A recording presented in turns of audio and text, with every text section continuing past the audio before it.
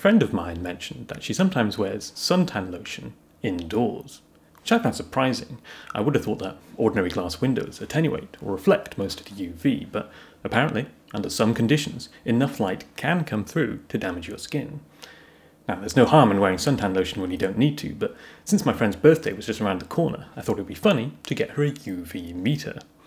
Unfortunately, it turns out that UV meters are actually quite expensive, at least more than what I'd normally drop on a gag birthday gift anyway, so instead I thought I'd do my usual thing and build a trinket or a bit of jewellery on the lathe. But I was wondering, why are those UV meters so expensive? The component itself that detects UV is just a glorified LED, right? It's a UV photodiode. And yes, it turns out you can buy a UV photodiode for not very much money. And this is when I had the idea to build an amulet. An amulet is a magical device that bestows protection on the wearer, but I could build an amulet that really does glow or light up when it detects UV. And as soon as I had that idea, I thought, I've got to make it happen. So the very first thing I did was choose and order a sensor. You can get just bare UV photodiodes, but instead I went for this part, the VEML 6075, which is an integrated sensor with an I2C interface. I was drawn to this one because it has separate channels for UVA and UVB. In the end, I totally regret choosing this part for reasons that will become apparent later, but for now, this thing looked perfect for the job. It's available on these cute little breakout boards as well, which is useful for testing, but for the actual thing, it's a surface mount part, so we will need to mount it on a PCB. And that sets the timeline for the entire project, really. If we have to design and order a PCB, then we have to do that right now, or we'll have no chance of meeting our deadline.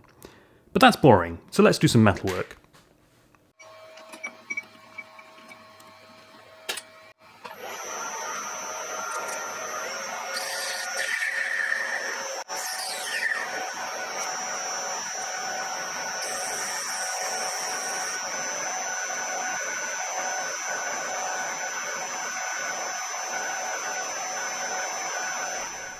The only fixed dimension in this whole project is going to be the size of the battery. In the past, I've made the mistake of using very small, obscure batteries that are hard to replace, so this time I definitely wanted to use a CR2032. They're super popular, and most people already have them. 2032 means that it's 20mm in diameter and 3.2mm thick. The plan is to hollow out this bit of brass to make enough room for the battery and a circular PCB that will sit on top of it. Let's assume the PCB will be 21mm diameter, just to give some wiggle room for the battery.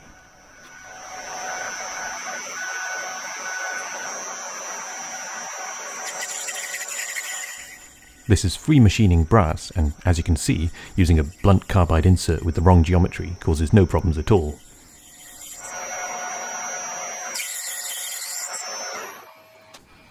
I don't have any proper tools for measuring inside diameters, so the best way to get this accurate is to improvise a plug gauge. I turned a smooth diameter onto the end of this scrap steel before I started, and we look for the moment where we can just barely fit it inside.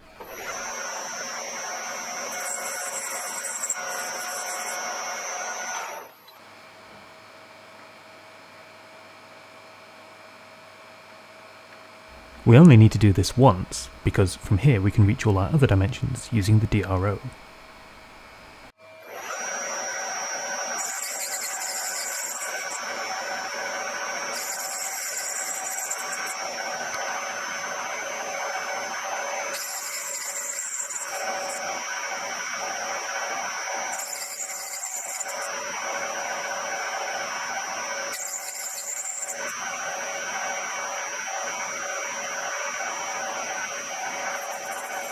I want an internal shoulder to support the PCB, and a flange at the front can have an opening for the sensor, the controls and the display.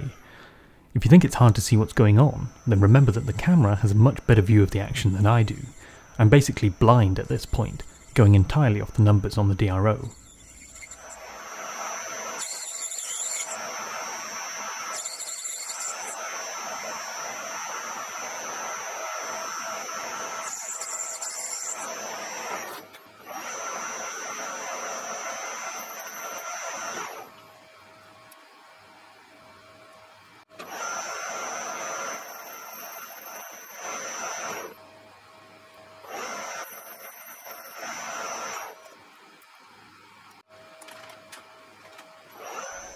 The PCB, the battery, and a spring between them will have a depth which I have carefully calculated.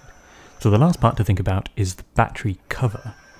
Let's glue it with a Sharpie, and then it's time to thread.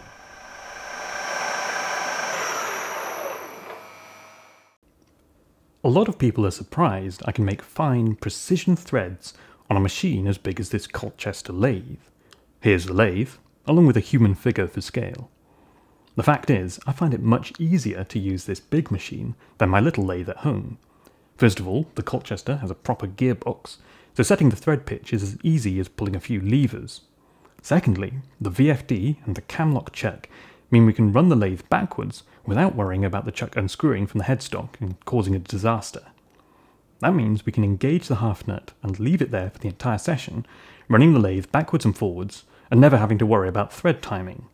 It also means we can cut the threads in reverse.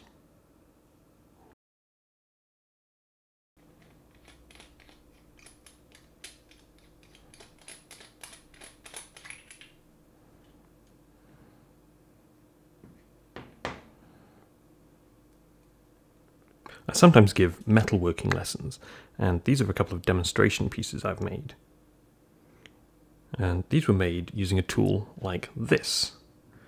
This is an internal threading tool, hand ground, and this is used to make the internal threads in the conventional way, but also to make the external threads by going behind the part and running the lathe backwards. Whenever you do something unconventional like this, it's always a good idea to stop and think, are we going to cut a left-handed thread by accident? But so long as we haven't touched the gearbox, the handedness shouldn't have changed. Another thing that can catch us out is that by repeatedly changing direction, we now have to worry about backlash in the gearbox. So what I normally do is I pull the tool out too far, run behind, and then run forwards into position. On this part, we've got an undercut, so you could actually just sit in the groove, start cutting, and the tool will rest there until the backlash is taken up, and then it starts cutting. But for today's project, we are threading right up to the shoulder, so an undercut is not acceptable. I found these fine pitch thread chasers in the tool room, and I've always been confused about what these are for. I've only ever encountered thread chasers in the context of a wood lathe, but with a 0.5mm pitch, these are obviously not for wood. It might be significant that someone's ground a negative rake into one of them. That does suggest they are for cleaning up threads rather than cutting them. But given how easily this brass machines, I don't see why we can't just set this slightly above centre and use it to cut. For threading up to a shoulder, you could not ask for better than that. It's a shame the internal tool seems to be damaged on the end, so we can't use it in reverse like I was talking about. If these were my own tools, I would just touch the end off with a grinder, but they're not, so I shan't. It's even more important than normal to get the tool lined up perpendicular. I'm just eyeballing it with a straight edge, but I'm eyeballing it carefully.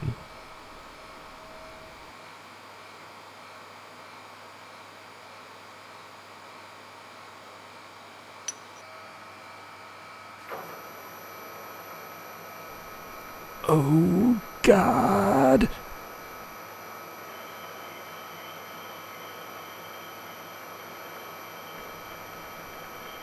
We're okay!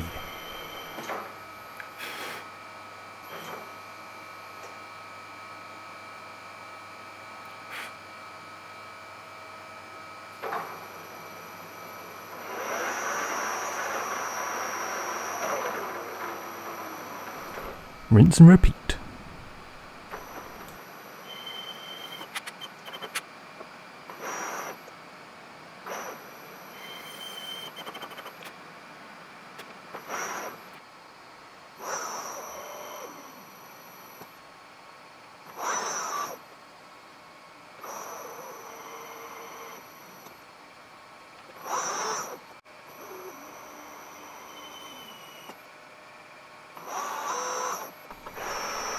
Let's shave the outside down, as thin as we dare.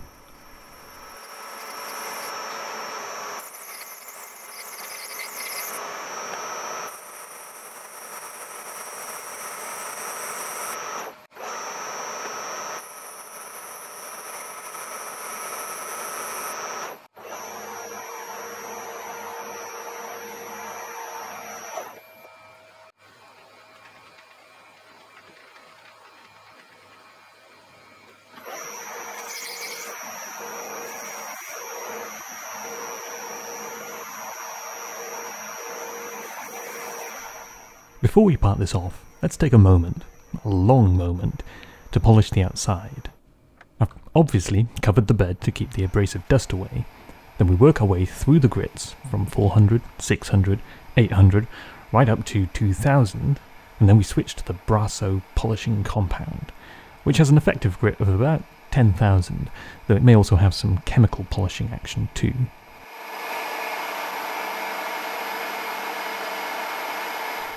I keep applying it and wiping it off with tissue paper, and then all of a sudden, mirror finish. Almost.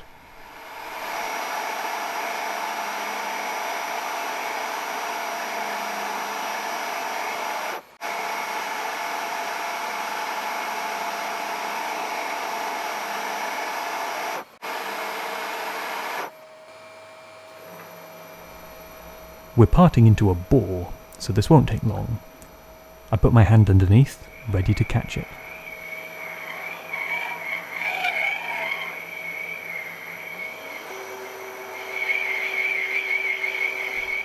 Any second now. Ready to catch it.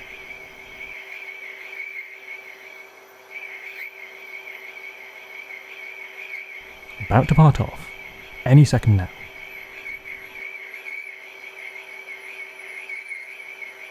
Ready to catch it. Any second now. Damn it!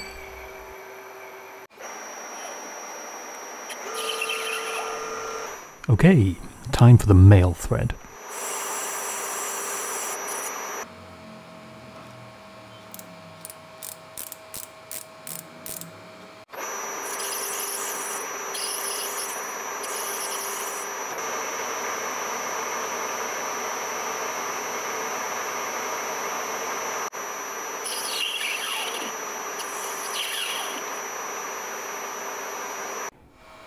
You know, 0.5mm is the same thread pitch used on most watch backs. It is kind of like a watch what we're making here. You know, it's round, it's threaded, it has a battery, whatever.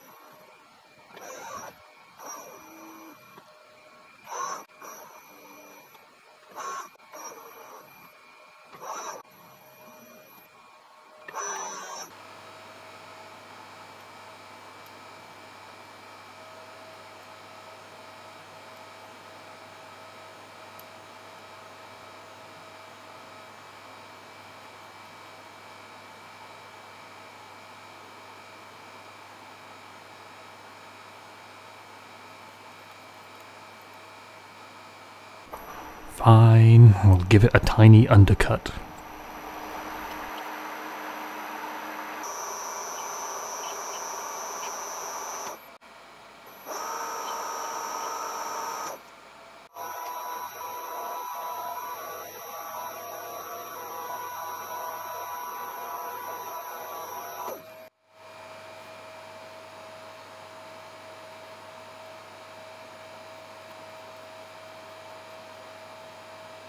Perfect.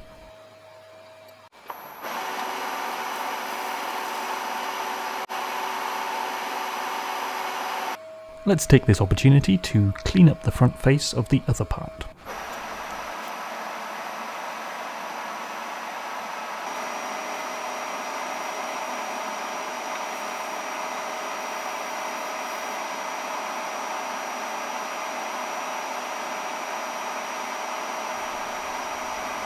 If we just parted this off, we'd get a working battery cover, The original plan was to simply make the threaded portion shorter to give more space for the battery, but now I'm thinking it might be possible to have a recessed section that keeps the battery centered. If I'd thought of this sooner, I'd have given myself more room for it, but as it is, we're working with very tight tolerances.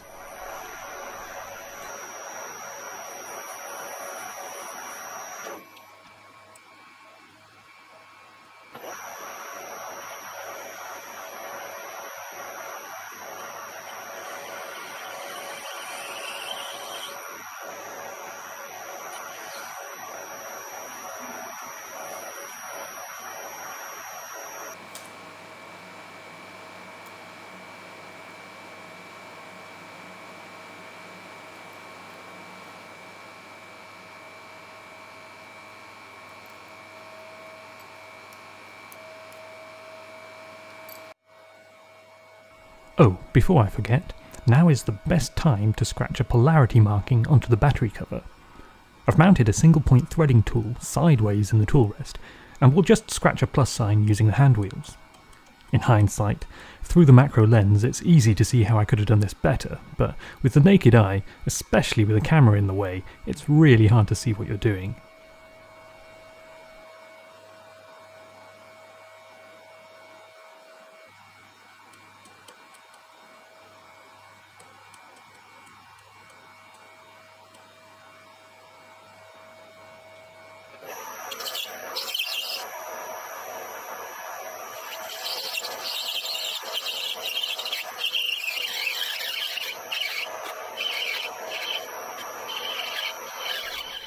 Naturally, this parting tool wasn't long enough to go all the way through, and mounting a bigger one is more effort than just grabbing a hacksaw. We need to clean this face up anyway, and I'm also wondering if we need to add a slot so that you can use a coin to open it if it gets stuck. We'll see how it goes.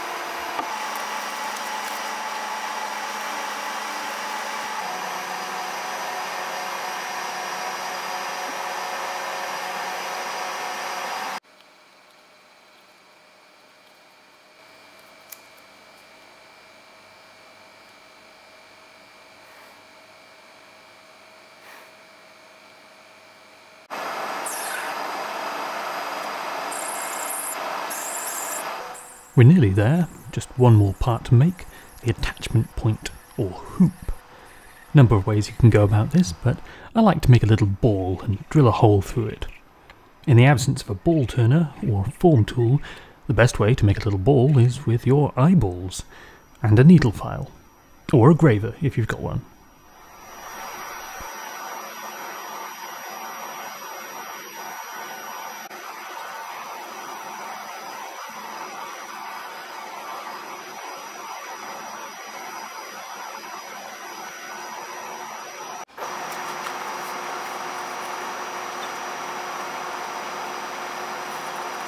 Polish it up, and before we part it off, let's take this over to the milling machine.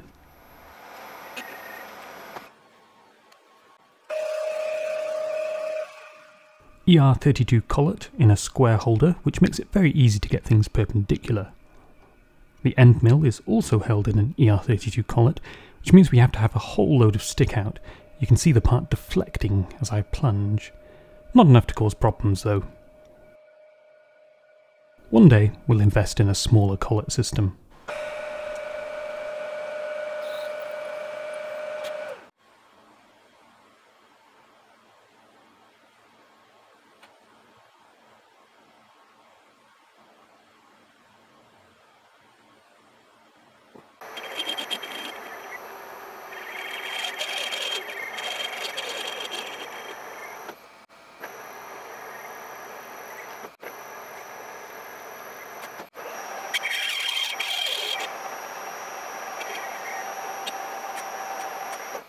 When I said about turning the wall thickness as thin as we dare, you may have thought I was being a bit cowardly, leaving it almost a millimetre thick, but that's because I knew we'd need enough meat left on it for mounting the attachment point.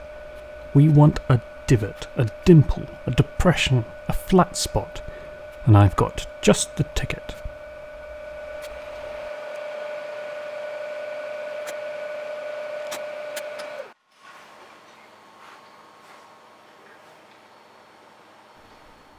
I'm going to soft solder these two pieces together, mainly because I'm lazy.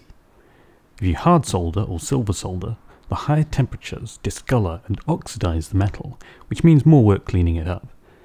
Regular leaded solder will easily be strong enough for this application.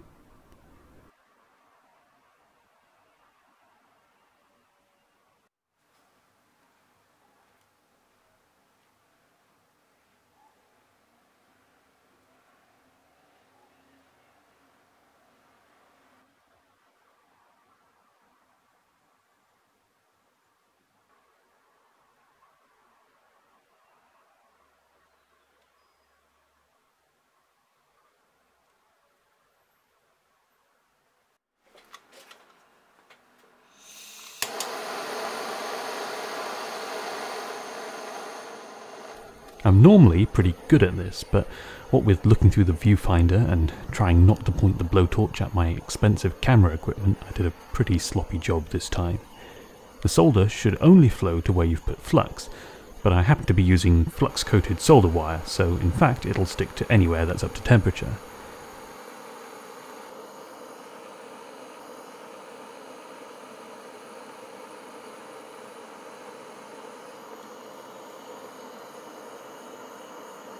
Still, so long as we get a nice fillet around the join, we're still good, and since it's soft solder we can scrape away the excess pretty easily afterwards.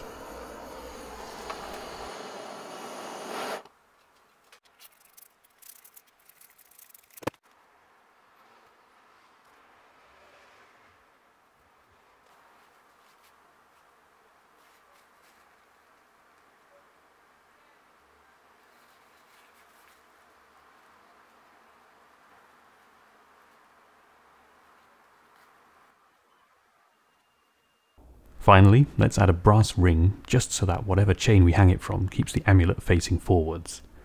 Classic bit of wire bending.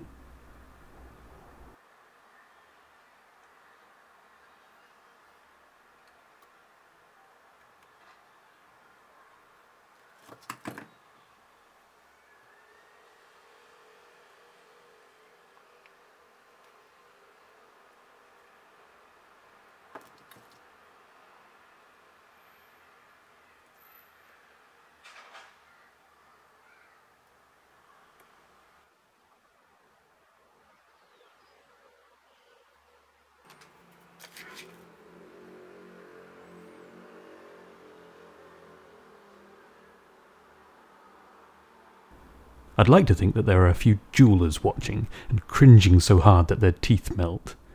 You know what they say, jack of all trades, master of none. Speaking of which, it's about time we did some electronics. It's only as I came to design the circuit I realised we could have made the whole thing solar powered. It's only going to get used in direct sunlight, so we wouldn't have needed a battery. Oh well, too late now, we've made a battery holder, so we're going to use it. The things we need to decide are how to display the reading, LEDs, a graph or whatever, what processor to use, what switch to use, or how to turn it on and off, let's call that interface, and lastly, what visual design to give it. For the display, I did think about trying to use an analog needle, but basically it's got to be LEDs of some kind. On the one hand, I want it to have that Tolkien-esque feeling of a magical sword that lights up when danger is near. On the other hand, I want it to be scientific and useful, able to quantify differences in light levels. So a bar graph, or really it needs to be two bar graphs, one for UVA and one for UVB, or even three if we're to display UV index. That's the weighted average that tells you if you ultimately need to wear sunscreen. Eventually, I decided to go with one bar graph and multiple display modes that are cycled through when you operate the switch. For the processor, pretty much any AT Tiny chip will do. All it's got to do is read some data from the sensor and display it on some LEDs. It would be nice if it had I2C master, but I2C is easy enough to bit bang that it doesn't really matter. For the Charlie Star project, I used an ATtiny 9. This is a SOT23 package.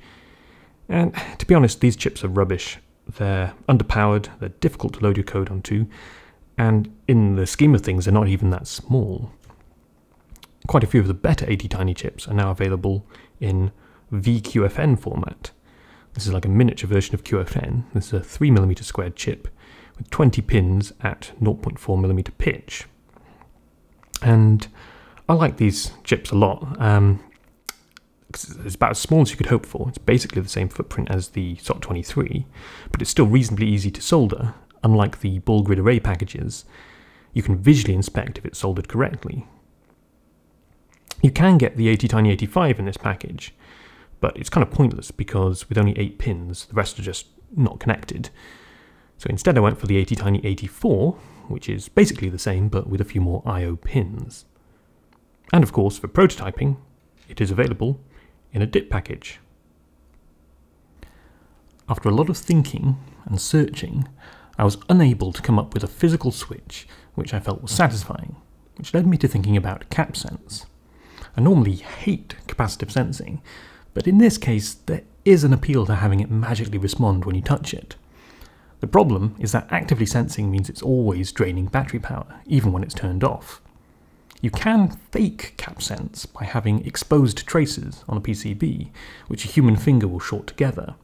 Just have one of them with a very weak pull-up, maybe 10 mega ohms, and the finger will short it to ground. This will have almost no standby power usage, but doing it this way is notoriously unreliable. Even if the traces are gold-plated, they will get dirty and the resistance will change. It also depends on humidity and how dirty or moist the finger is. And there's the additional worry of electrostatic discharge damaging it. Using Atmel's Q-Touch library is completely off the cards. It's way too power hungry. Despite all of their claims of low power, if you pull out all the stops, the best you can hope for is about 100 microamps. Even if you didn't use the amulet at all, that would still drain a full battery in about 3 months, which is unacceptable. This app note actually concedes if you want really low power, use a dedicated CapSense chip. Here is a dedicated CapSense chip, the TTP223. It claims to use as little as 1.5 microamps, although in my measurements it was more like 5 or 6. Even so, that will last for years in standby, so I think we're okay. Let's jump straight to the finished circuit since I'm probably boring everyone to death. There's a 4x3 LED matrix with 2 groups of 4 being the bar graph. The CapSense chip has to be tied to int 0, that's on PB2, so it can wake the processor from the deepest sleep state. There are no pull-ups on the I2C lines, the bus is so short that we won't need them. And I've not yet investigated how good the sleep mode on the sensor itself is, but we can guarantee it won't use any power in sleep mode by cutting the power to it entirely. It's powered from a GPIO pin on the ATtiny. This row of test pads is for programming. I'm not even making a jig, I'm just going to solder to it, load up the code, then unsolder it. I built the circuit on a breadboard, and rather unhelpfully, that breakout board for the UV sensor has a bunch of other stuff on it, a regulator and pull-up resistors and level shifters, so I made my own breakout soldering directly to one of the sensors. It's only 2mm long, but it's only 4 pins, and I do enjoy a good bit of micro soldering. We'll use the breadboard circuit to write our code while we wait for the PCB to arrive, but before we can order the PCB, we need to make our mind up about the visual design. If ever there was a time for a polar coordinate track routing plugin, it would be now. Sadly, there's no such thing. In fact, KiCad's polar coordinate system is pretty lacking. The components were positioned with a for loop in JavaScript where I just typed in the coordinates, and the tracks were routed freehand. As you can see, I've made the CapSense pad as big as possible. Got to be careful not to route tracks underneath it. We also don't want a full ground plane behind it, just a little bit of ground. The capacitor at the bottom is for sensitivity adjustment. I'll probably leave that unpopulated, but best to have the footprint just in case. The CapSense chip is the SOT23 part, making it the biggest component on the board. The UV sensor is at the top, represented by this grey cuboid. All the LEDs are 0603, the ones on the right are the bar graph, and on the left are the mode indicators.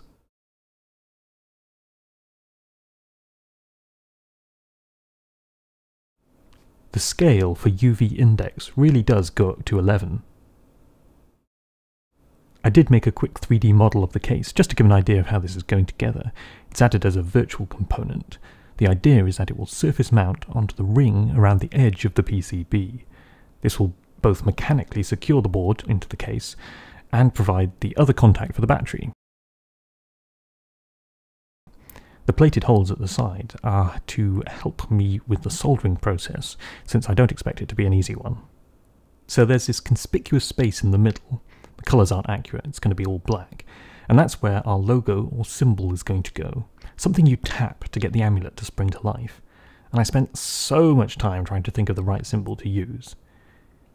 My first idea was a pentagram, because that originally was a symbol of protection. You often see it on amulets, but I got worried when someone suggested it's associated with Satanism.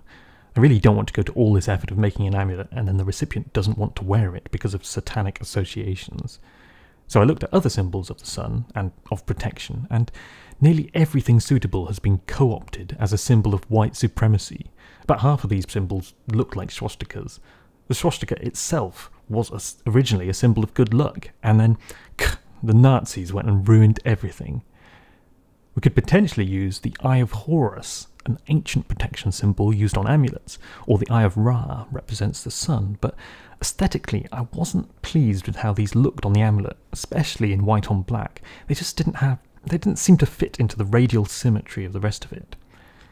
I did eventually generate some Gerbers with this cartoon sun with UV written on it, and while it's completely inoffensive, it's also completely boring. I wasn't happy and went back to my first idea of the pentagram.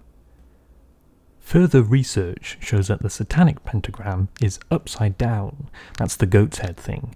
An upright pentagram does still represent protection. And to be honest, I don't think my friend is going to notice or care. Let's just order this PCB already so we can plough on with the software. This is one of those occasions where mixing C and assembly makes the most sense. The outline of the program is very simple. We just want to set a few registers, read some numbers and show it on the LEDs.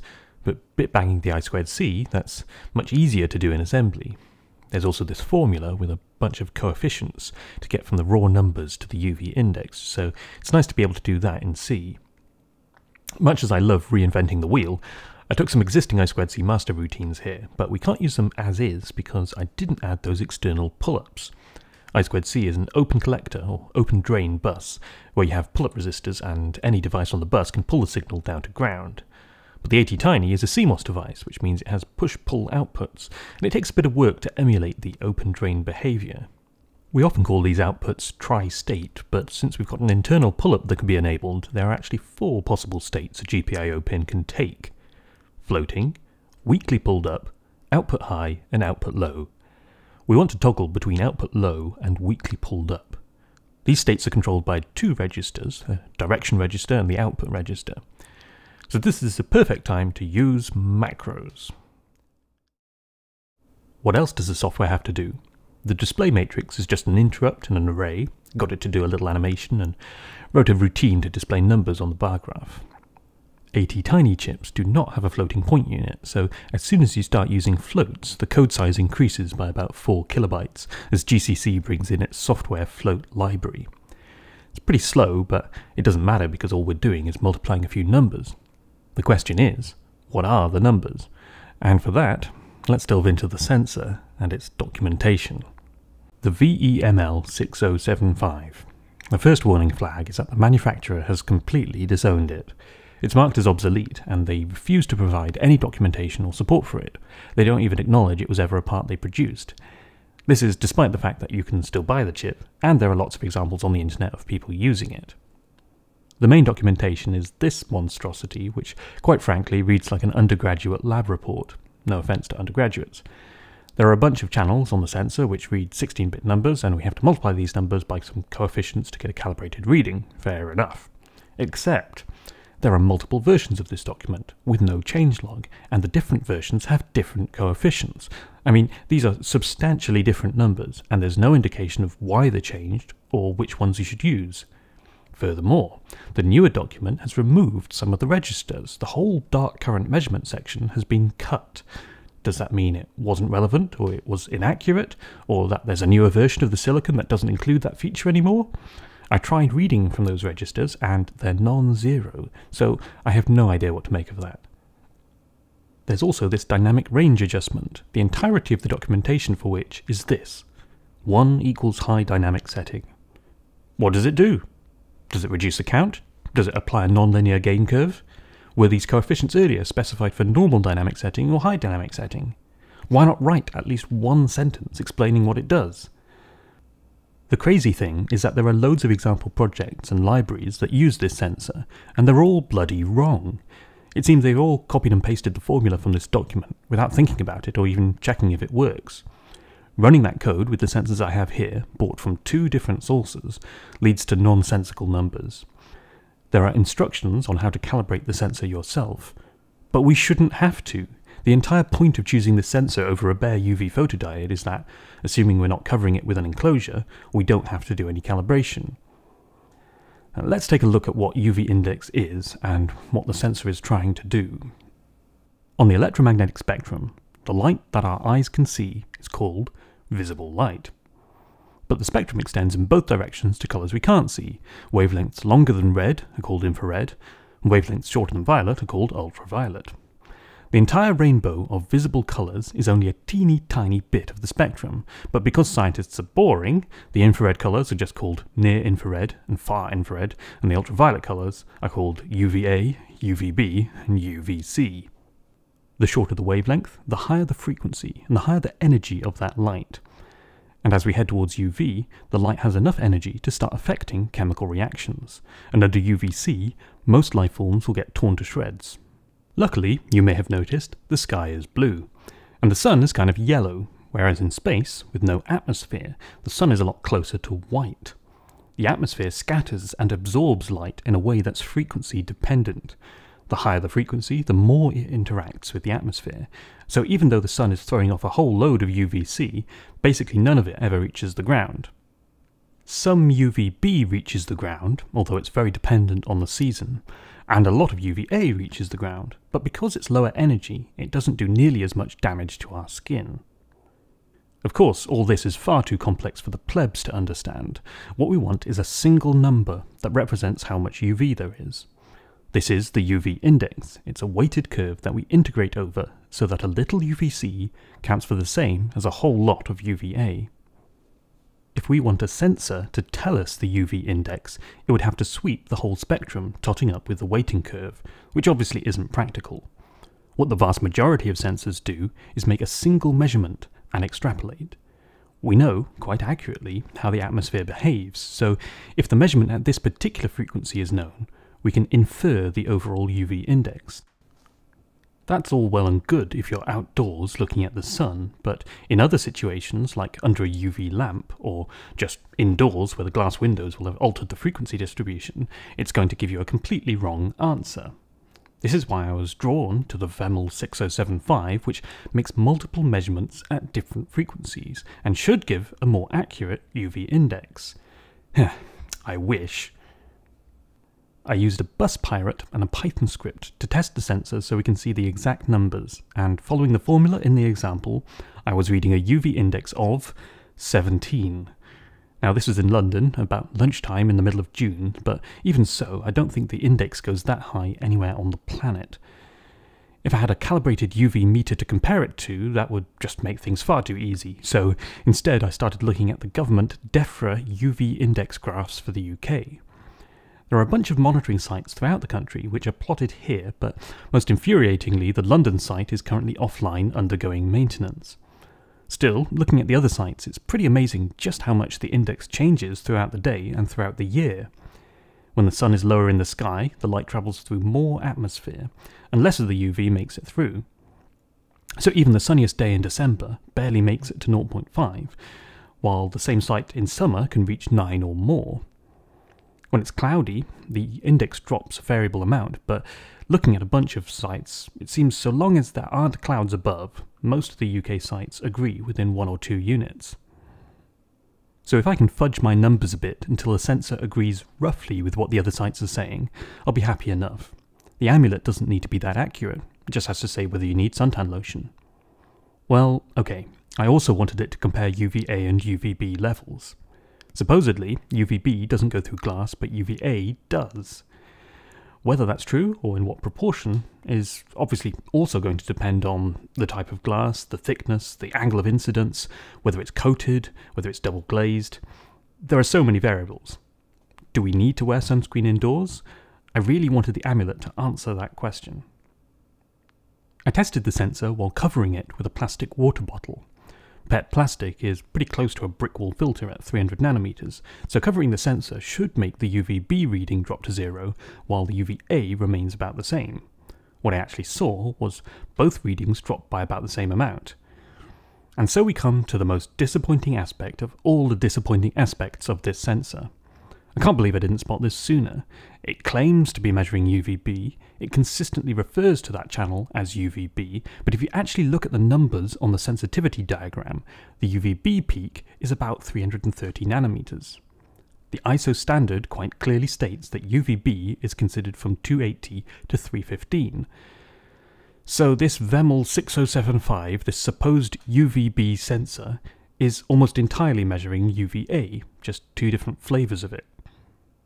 It's far too late in the day to change sensor, so let's plough ahead and hope that nobody notices. I've always found that the best way to deal with such disappointments is to play with some noxious chemicals. I built 2 sets of metal parts on consecutive evenings, and I'm showing this because just look at how much the finish has degraded in 24 hours. This brass has some additives in it which makes it machine nicely, but it seems to have the side effect of tarnishing extremely quickly. Normally I solve this problem by varnishing the pieces, but I've never been satisfied with that solution. So it's time to try something I've wanted to do for ages, that is, gold plating. I'm far too stingy to buy an off-the-shelf plating kit. The only thing we actually need to buy is the electrolyte. This is potassium cyanide. Apparently it's harmful. This tiny bottle contains 0.2 grams of gold, and yeah, if you drink it, you'll die. You won't get sick, you'll just straight up die. With electroplating, the most important thing is to make sure the parts are clean. Lacking any proper degreaser, I'm just soaking the parts in some diluted bleach, and you can tell how clean it is from the way the liquid gathers on the surface. If it forms droplets, then it's contaminated. If it wets it smoothly, then it's clean. That copper wire will be one electrical contact, and as for the anode, because I don't really know what I'm doing, I've folded this piece of kitchen towel and held it in a crocodile clip. Now we dip this in the cyanide, which has a rather dashing fuchsia colour, or maybe it's magenta.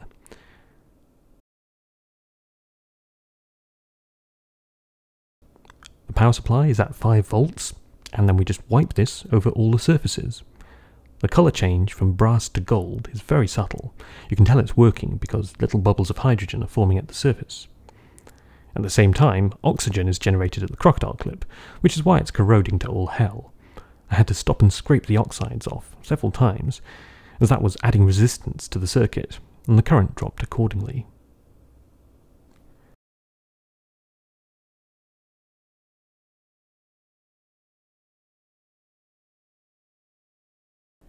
Ooh, satisfying.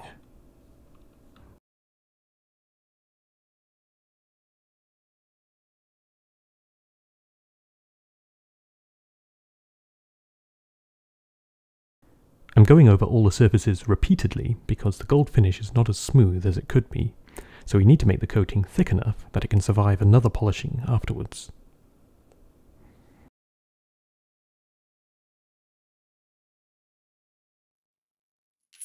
At last the circuit boards arrived, and not a moment too soon. Kind of like little pogs, aren't they? Well, that doesn't look too bad. Commence soldering, I guess. I'll be hand soldering most of this. The easiest way to do these 0603 parts is to put a blob of solder on one pad, then tack the part in place. Spin it around, solder the other side properly, and finally go back to the first joint and clean it up. I was too lazy to use a stencil. I suppose I'm afflicted by a unique kind of laziness where you end up doing more work.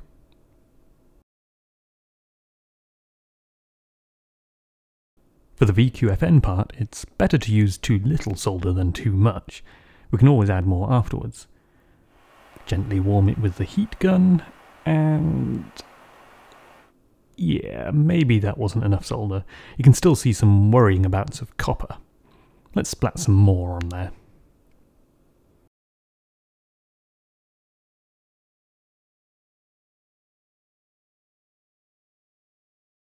Now's as good a time as any to confirm the chip is working, which means soldering all the test points on the back. It's also the perfect time to remember that better lighting is available. And with that, we can do the sensor, same deal as before.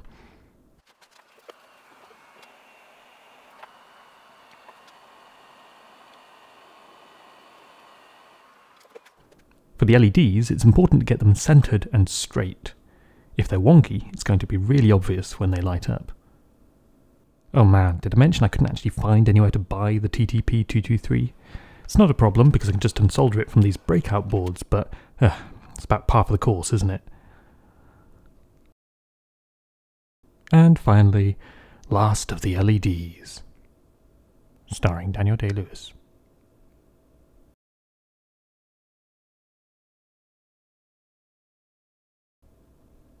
Incidentally, this footage has been sped up.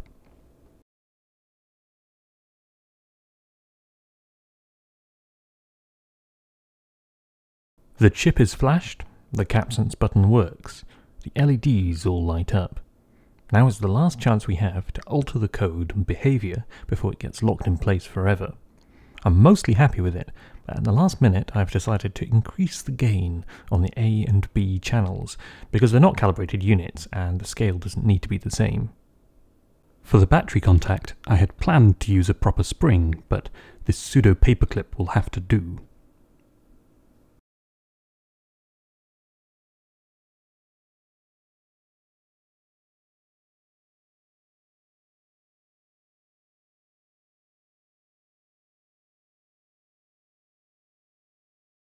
One disadvantage to using soft solder on the attachment point earlier is that if we overheat the part now, it'll all come apart and we'll have ruined everything. Also, because this thing is gold-plated, the solder will now stick anywhere, even without flux, and wreck the gold finish. Luckily, everything is under control. And the trick for this last part is that I'll flood these through holes with solder, then use them to transfer heat to the join from behind. I'm going to keep poking the circuit with tweezers until the solder melts and the joint lies flat.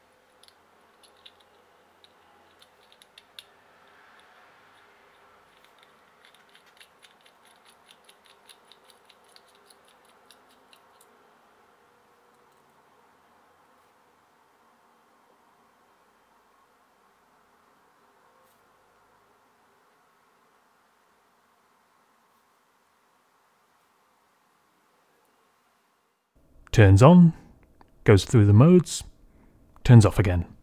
Let's take it outside.